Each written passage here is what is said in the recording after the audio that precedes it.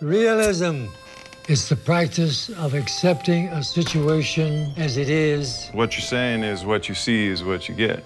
But what you see is not what I get. They call me lucky. President Roosevelt escaped. How does a 100-year-old tortoise escape? I hope he turns up soon for Howard's sake. I got this anxiety attack. I fell. Lucky fell down. Let's not make a production out of it. No sign of concussion. Lungs are great, even though you smoke. You get much exercise. I walk around all the time. I do 5 yoga exercises every day. Nice outfit there, cowboy. I was scared to death. I started thinking there's nothing out there. It's all black. The void. Este amor apasionado anda todo alborotado por volver se querer. Do you have any kids, Lucky? None that I'm totally sure of. You know, most people don't get to where you are. They never get to the moment that you're in right now, where you have the ability to witness what you're going through and clearly examine it. I know the truth, and the truth matters. And you have to face that and accept it. There are some things in this universe, ladies and gentlemen, that are bigger than all of us. And a tortoise is one of them. Been very good today, so you get one of these. What do I do with this? Stick it up my ass? How about you just suck it?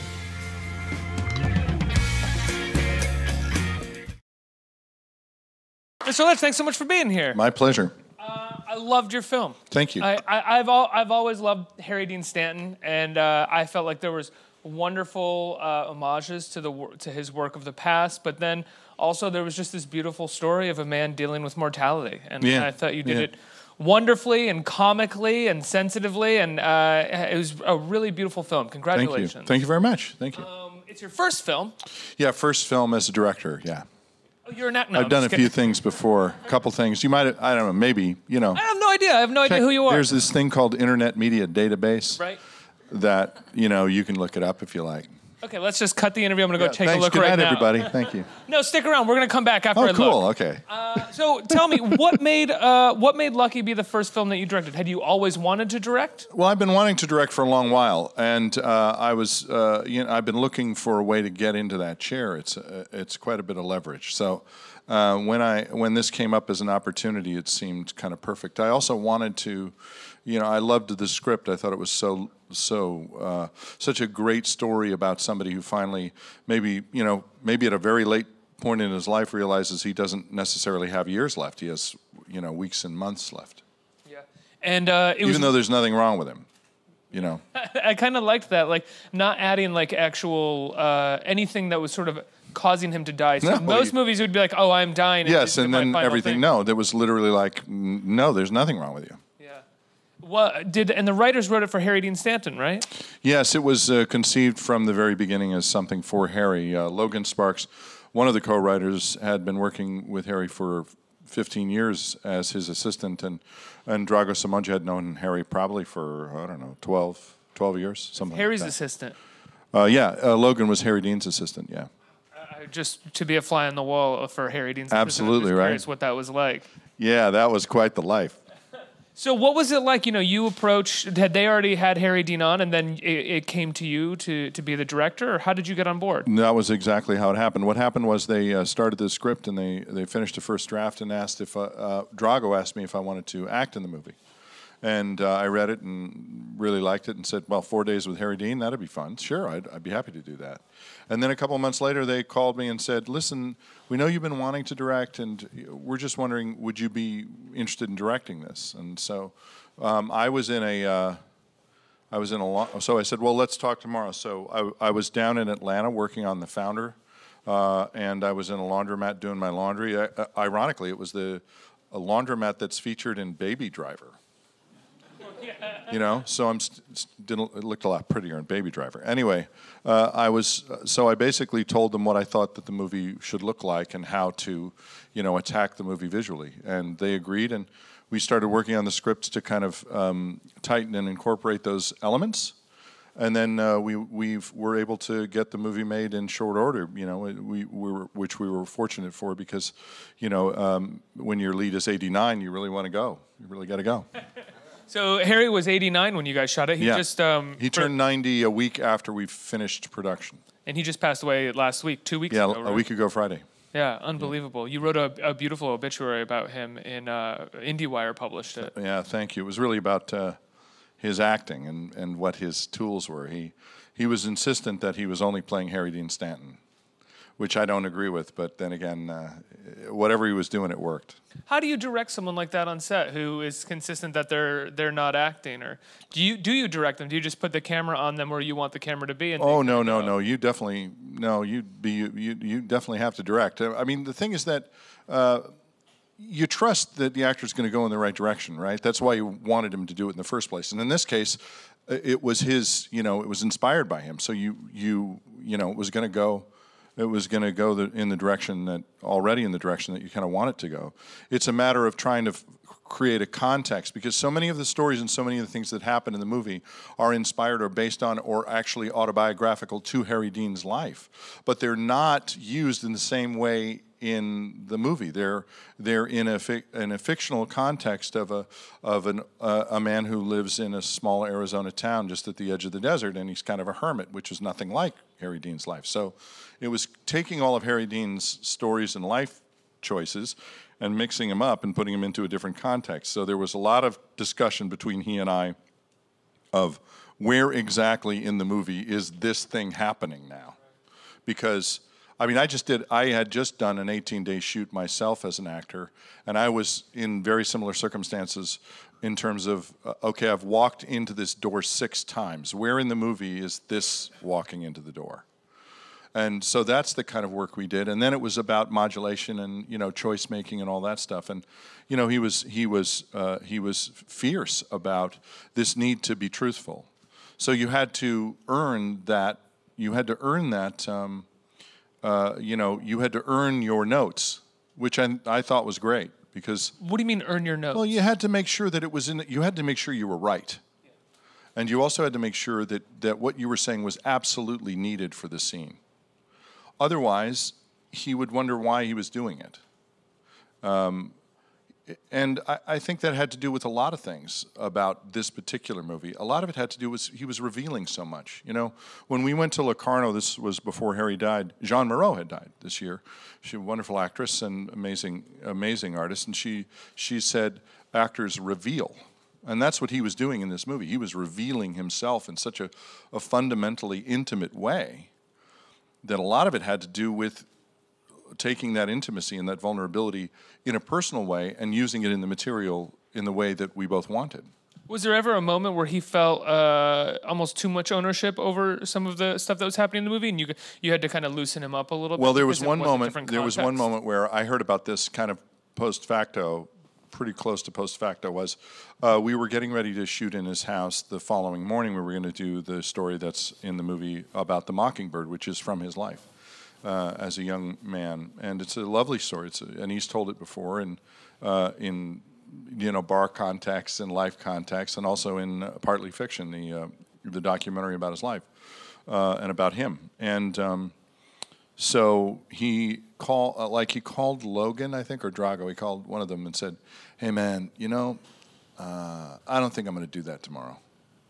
Yeah, I don't think I want to tell that story." And they're like, okay. And they just kind of talked him down. He goes, yeah, it's too much. I don't want people to know that. I don't want people to know that about me. And slowly they kind of talked him down. And he gets to the set, and we're going to shoot it. And I was like, hey, we're ready, right? And Logan goes, yeah, but, he almost didn't want to do it. We just barely got him here, frankly. And then he came in, and he sat down, and he told the story. And I said, Harry, we're going to do this.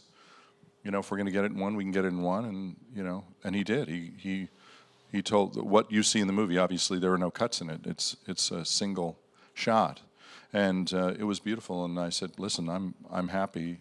And he goes, "No, I think I want another." And with Harry Dean, when you wanted another take, when you said, "Harry, I think we want another," he goes, "What was wrong with the last one?"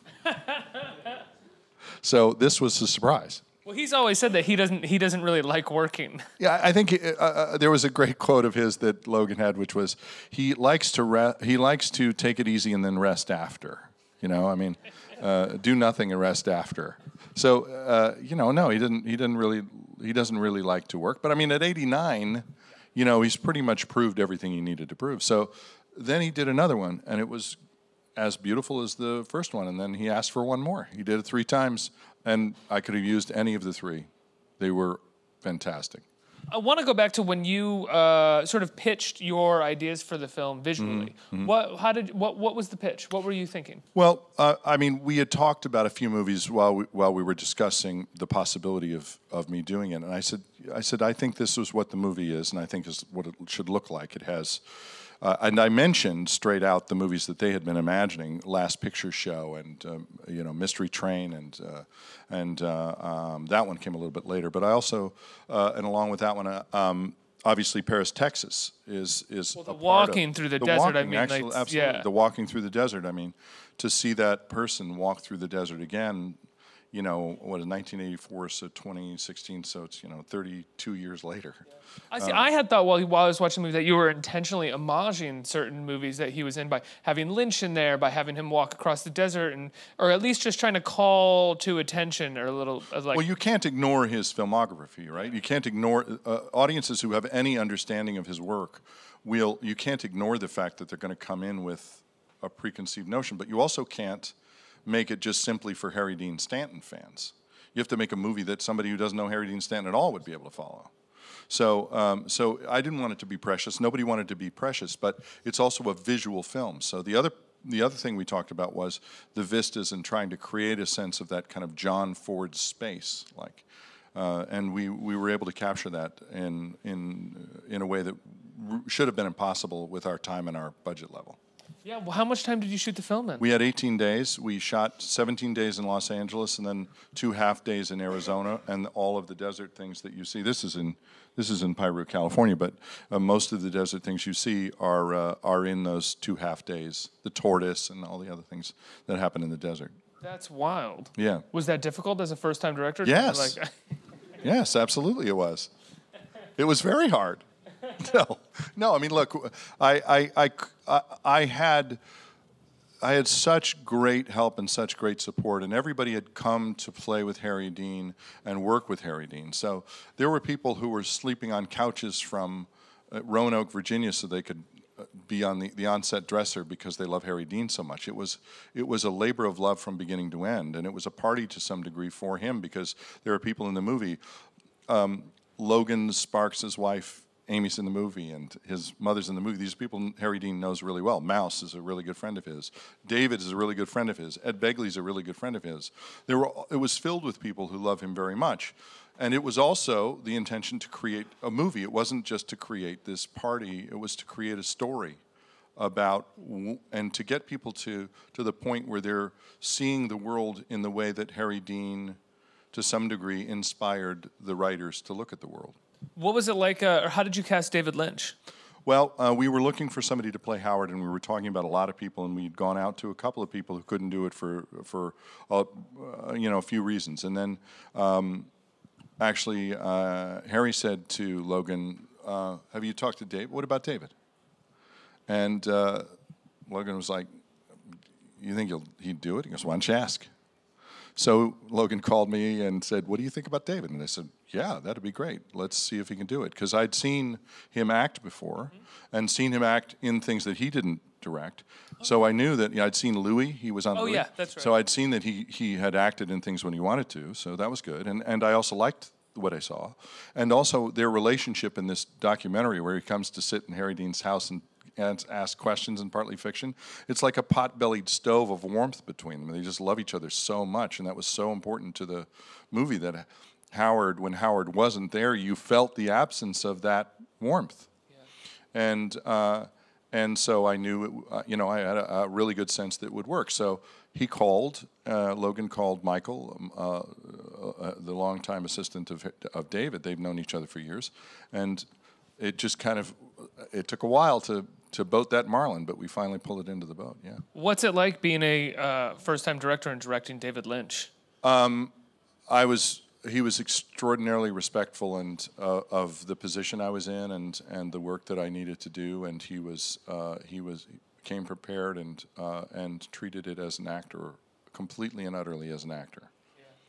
Do you think? I mean, you've acted in so much for quite some time now. Do you think acting on so many different sets with so many brilliant directors is really what prepared you for how to handle a set and how to run this, or did you still feel like most directors feel on their first movie, and I think maybe any movie, woefully unprepared no matter what? Well, I don't think you can really completely prepare for the experience. I certainly had advantages and disadvantages from coming from the acting portion of it.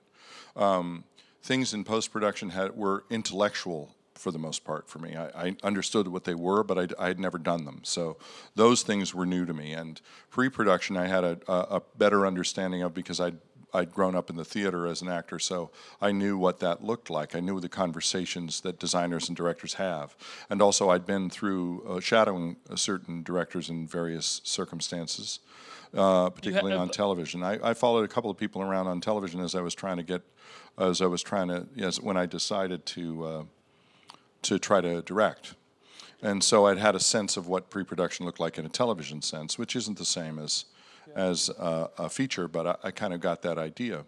And then the production portion of it, being on the set, watching actors work, being the way a scene is cut up into shots, all those things were things I was very familiar with. So that was not a surprise to me. But even with all that, the first day we rehearsed the scene, it was with Ed Begley and Harry Dean in the doctor's office, and we had rehearsed it, and we set up the first shot and asked Harry to come in, and he sat down on the examination table, and then everybody quieted down as they do on sets and said, rolling, speed. And nothing happened, and nobody said anything, and then finally Harry says, "Well, say action, man. That's why you're doing the deal, right? I mean, that's why you're doing it." I just completely forgot I was the person to say that. It's a hard thing to actually say. It's something that you actually have to get used to saying. You get used to it pretty quickly. Oh, you got used to it Oh, yeah. You get used to it pretty quickly. I want to talk about some of your work as an actor. You know, right now you're on American Horror Story. Yeah. Or at least you had what has it been like? A reprise of Twisty the Clown. Yeah. What did you think when you first got cast as Twisty the Clown? Well, I got a call from my manager and said, Ryan Murphy would like to talk to you. And you go, okay, that sounds good. And he calls and says, I'd like you to play the most terrifying clown in the history of television. And I said, sounds good so far, but I want to say that I don't just want to play somebody who's stabbing somebody. I'm not interested in playing a Jason, you know? And he said, oh, no. Trust me, this goes somewhere. You got to understand it's an arc and it's going to get somewhere and you'll be pleased with it. And I said, okay. I thought about it. I said, yeah, okay. Because I'd just seen his work in Normal Heart, and it was so moving and so powerful, and I had seen his work on American Horror Story, though horror wasn't my thing. I'd seen episodes of it. And Nip Tuck and Glee, you know, I was familiar with him. And I thought, you know, he's earned my trust. So, as an artist. And he didn't disappoint. It was a beautiful arc and beautifully written. So I was very happy to have done it. And then to reprise the role in the ingenious way they brought him back in this season, and to kind of amplify the colorophobia, the fear of clowns that this person has, you know, Sarah Paulson's character has, that you couldn't do a season with clowns on that show and not reference the clown you created 3 years before. That would be just stupid. Yeah. So they weren't stupid. Now, your breakthrough role arguably is Fargo, right? Yeah, absolutely. And that's such a sweet, warm. Yeah, he's really nice, right? Yeah, both of them are. They're incredibly nice, and they love each other, and they don't kill anybody. And they have an incredibly warm, you know, one of the warmest endings I think in movie history, at least in like thriller history. It's a beautifully warm ending. It is, absolutely. What was it like to go from being sort of known for that and having that be a breakthrough role, and then being very well known for Zodiac afterwards, which is a completely different kind of part? Well, Sort of there was a changed few the steps. tenor of your career. Yeah, I there feel was like. obviously a few steps in between there because when I was cast as Norm in Fargo, I loved playing that part, and it made me a legitimate film actor, which I'd come from the stage. I was actually living in Minneapolis, Minnesota at the time, Doing theater in Minneapolis. doing theater at the Guthrie. And They cast you from Minneapolis? yeah, like it was 2/3 of the cast of that movie are from Minneapolis. So they really, it was a homegrown cast, and so I did that movie, and it obviously was ridiculously successful, and they're brilliant, so that works. And Fran gets an Oscar, so that worked too. What was it like working with them, if you don't mind me asking? I mean, from the page you saw what, you could see the whole movie. And then when I saw the movie cut together, Carter Burwell's score and the way they edited it and Roger Deakins shooting it, it just became deeper and more sorrowful than I ever imagined it would be.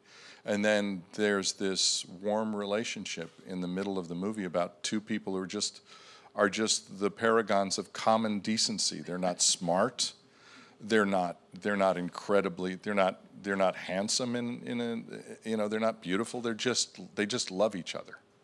And that moment when she says, and it's such a beautiful day, like she's got the guy in the back. The guy's Peter Stormaris just ground up Steve Buscemi in the wood chipper, and she says, and all for just a little bit of money. It was, it was a great screenplay, and they did it beautifully, obviously. But that created a circumstance where people thought of me as a legitimate film actor, and I could get into rooms and not scare people, because that's a lot of it. They're relying on you to not be crazy and to be good when you show up. So. Wait. Do most actors show up and act a little crazy? No, sometimes? but I mean, if you don't know somebody, if you don't call somebody for references, like let's say you're going to say, I need a cabinet built. You don't just pull somebody out of the yellow page and say go to. You like call their references and go, is this guy like totally nuts? I mean, because if he is, I don't want him in my house. And also, I hope. I mean, he's going to actually build the cabinet that I want, because this cabinet's important to me. Now imagine that. That's what you're doing when you're hiring an actor. You're hiring somebody you're taking a risk that they're gonna be good, and so referral is a big part of the business and should be. But so when I started working in other projects, I found myself staying in this really nice, warm world. Even with some twists like Steve Carey, where I'm wearing a dress, he's really a nice guy. I mean, he's a terrific guy. And I was kind of trying to find a way to express in myself and express in the work a level of acceptance of human evil that I have, both inside myself and in other people. And I got a job in a movie called Gothica, where it's arguably the worst person I've ever played. He's horrible, man. And it was part of the way in which that corner was turned, and then I could play people all over the spectrum of emotional life, and I wasn't just capturing one part of humanity and one part of what I wanted to talk about. Did it feel like after Gothica and Zodiac that you started getting cast even more so on the Yes, human then I level couldn't side? get any nice roles. Then nobody thought of me as a nice person, and then John Lee Go watch Fargo. and I'm then John nice. Lee Hancock cast me in the Founder, and Mac McDonald is the sweetest man on earth. I mean, he couldn't be nicer. He loves his brother. He works hard. He's just a decent human being, and that Ray Kroc. It was a tragic story for the McDonald brothers. And Yes, it really was. It was to some degree tragic. Although it's also kind of weird that it's tragic because they were millionaires. Yeah. Like, they were successful. And because Ray Kroc was success on steroids, they suddenly seem like losers. Yeah.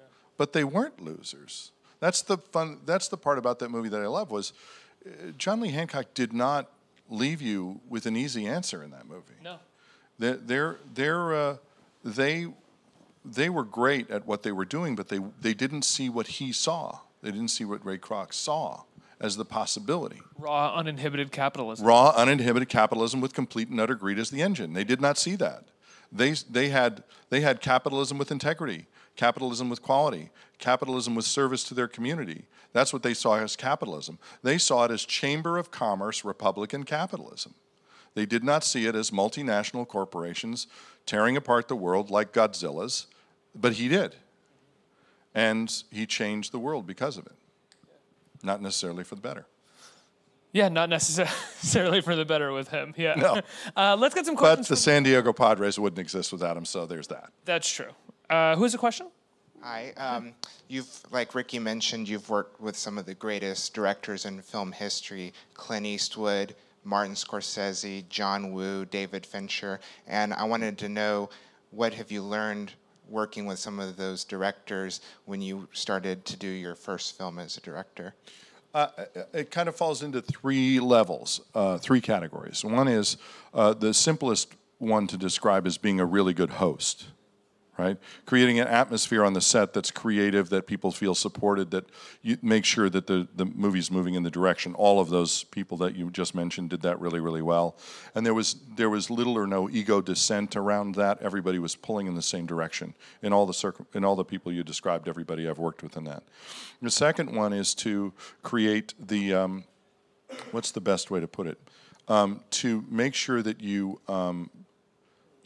can, like David Fincher was a perfect example. And I am not at this. This is completely aspirational, which is to see the equation of filmmaking from, the equipment you need, the time you need, the talents you need, the designers you need, and the money you need to have, and the story you want to tell, all is in the same equation. And it was amazing to talk to David Fincher and hear him talk about it, and see somebody who sees it all as one single equation. Like the artistry of it and the budget of it are not separated for him. And that's an incredible thing. I mean, I'm still aghast. We had a conversation walking back to the base camp, and in 5 minutes he described how he could save 10 days. It was incredible, shocking. I was like, man, I don't know enough to even follow this. And then the other part of it is the sense of making a movie, of breaking it down into its component parts and knowing exactly what you need to get the story that you have. And that also takes time, and that's aspirational to me, to understand the rhythm of the movie so well that you can improv on the day when it's necessary, but you have a strong enough plan so you can get what you need anyway, and not make it about the previous moment that you did your homework, but make it about right now. And among the many people that you described, it was so much fun to watch John Lee Hancock work and be on the set with him, because he was so improvisational in terms of the shots that he chose, but he was always constantly thinking of how this was going to go with the next scene, and how this transition was going to work, and how he had in his mind this one transition, but this would be much better. And he was doing it on the day in that moment. And that was, that was like, wow, when I get to learn how to do that, I'm going to be really happy with myself. What was your biggest challenge on making this film? It was, you as a director. It was a very challenging movie in terms of schedule. So, and you had two clocks: the time clock that we had, which was equated by the money that we had, but also the energy that your lead actor could have, and we were really very focused on that. I wanted to make sure that Harry could do the work that was necessary for him, and not wear him out. We were able to schedule this 18-day shoot over 5 or 6 weeks, and not just in 3 weeks as you would in most circumstances. And we were able to do that, so we tried to make it manageable so we wouldn't have to have too many heavy things in one day, but sometimes you couldn't do that. Sometimes you had to load it on a little bit. And then the other part was the physical stuff, because when Harry Dean was walking in Piru, California, when he was doing those walks, there's a lot of walking in the movie, and just from action to cut, he walked 3 miles in 90-degree heat. That would be exhausting for anybody, but for somebody of his age, man, he was tenacious. I mean, he was he's my hero, man. He was unbelievable. And it was true throughout the shoot. There were moments where he was exhausted, and you would never know it from the dailies. It was impressive. Next question. Hi, Mr. Lynch. Thanks for coming. My pleasure. Thank you. Does having control as director of this film, does that make you want to direct other films in the future? Well, it's not really. I mean, yes, I would like to direct again. I wouldn't necessarily equate it as control, but I would say that I would like to direct again because there are stories that I want to tell that can't be told with me in them. Because there's not a part for me, right? So I'd like to continue to do those things, and there may be other things that I'll be perfectly right for, that I'll say, no, I think I'm right for this part. But we were talking before, I have scripts that I want to direct rather, that I've written with my co-writer Tess Clark, and I don't know that I'm ready to direct them. So I may not, as a producer, go, let's call my number, So I'm not precious about what I need to learn to get better at this job. I know that there's a lot I need to get better at, but I'm ambitious to try. I have to ask, what are the kinds of things that you feel like you're not ready to direct? I mean, is it like sort of approaches to sequence or action, or? I think partly it's that. Partly it's there's certain kind of technical visual elements that are still new to me. That in some of these stories you'd have to have, visual effects and things like that, aerial shots and stuff that you can write and you can talk about and you can conceive of intellectually, but you wouldn't necessarily be the best person to. I want to, and I want to learn how to do that, and it may be that I'll have to call my number before I'm ready, which is fine. But then I'll have to find the right people to help me. Yeah, get the right collaborators around you exactly right. Are willing to teach while also do it. I am not, what I don't know, I'm perfectly happy with saying I don't know. Tell me how to do that.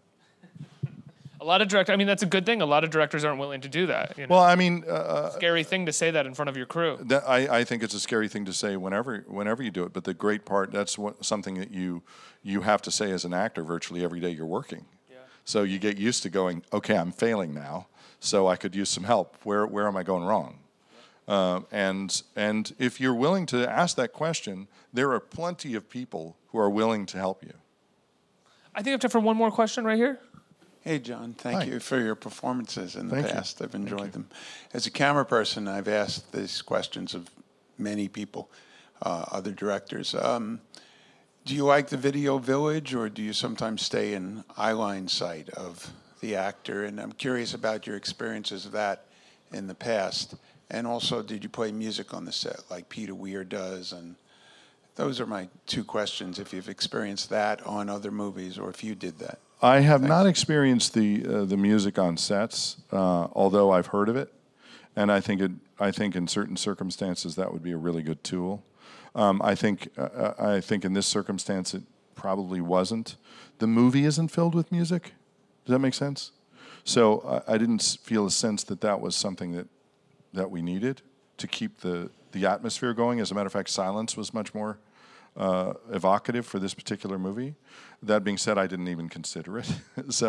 And as far as where I was, I found being in Video Village as a director to be limiting, because I'm not close enough to the actor and the performance.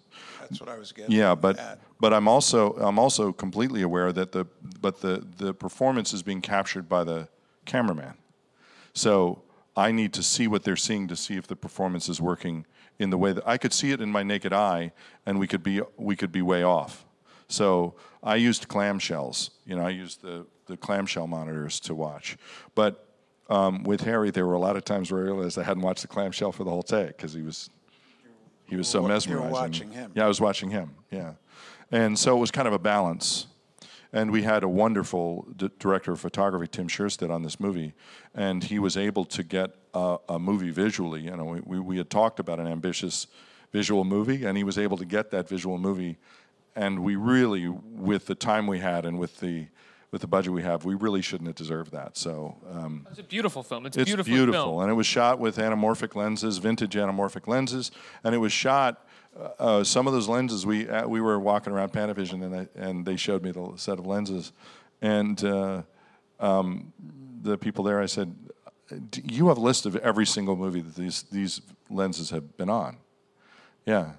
And I was like, I'm sure that Harry's been shot with these lenses before. And they said, oh, yeah. Well, you want to know? And I was like, no, I don't think I do. No, I don't think I want to know what movie these lenses have seen him in. Then you go back. Yeah, I'd be like, that would be I'd be in reverb the whole time. Yeah. Well, John, I love the film. Congratulations. Lucky. How can people see it? It opens here in New York in LA the 29th of September at the Quad, the Rose, and the Lincoln Plaza uptown here, and at the ArcLight and the Landmark in Los Angeles. But on September 24th, all over the country, in about 60 art houses for Art House Movie Day, they are showing the film as part of that a part of that celebration of art house movies. Right. And Harry Dean Stanton's career is art house movies, so it's a fitting tribute that they're celebrating him on that day. And then the movie rolls out on October 6th and then October 13th in various markets, and hopefully when all of you tell your friends and when AOL broadcasts this to 6.8 billion people. I'm correct about that audience, right? That is correct, okay, yes. Great. It's being broadcast right now. Yeah, it's being broadcast right now to 6.8 billion people, then maybe somebody will go. John, I look forward to the next film that you direct and next project that you're going to be acting in. Everybody go see Lucky. It's a truly beautiful film, and it's Harry Dean Stanton's last movie. Yeah. You know? Yeah. John Carroll Lynch, everybody. Thank you. Thank you very much.